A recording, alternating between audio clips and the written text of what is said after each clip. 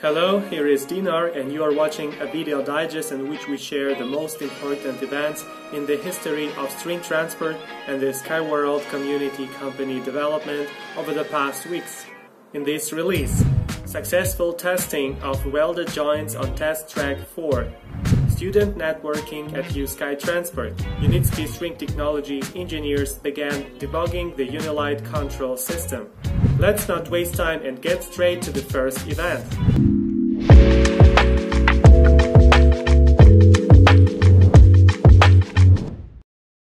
uSky Transport pays special attention to quality of works performed on test track number 4. Since most of the structures are made of metal, the specialists of the company often perform welding works. These works require experience, technical expertise, and adherence to safety standards.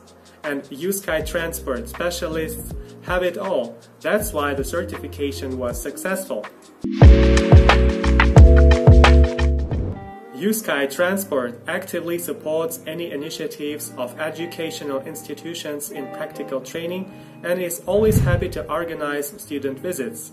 The doors of testing center are always open to young minds interested in transport innovations and willing to get acquainted with uSky technologies.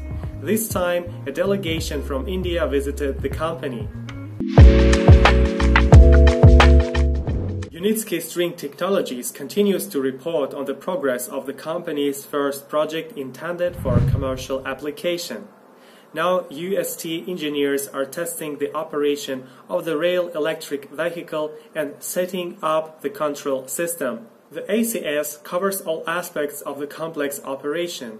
Based on information collected in real time, the system enables effective decisions to be made without human intervention.